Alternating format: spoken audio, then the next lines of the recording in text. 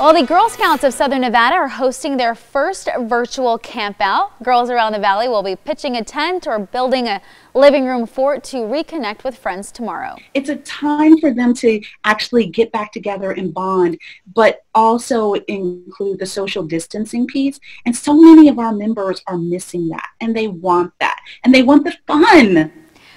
Well, the Girl Scouts and girls will also learn how to make some armpit fudge. It's free for anyone to join, so everyone is invited to this, girls, boys, adults, whoever. Virtual camp starts out tomorrow at 5:30 p.m. and we will post a link to the meeting at ktnv.com.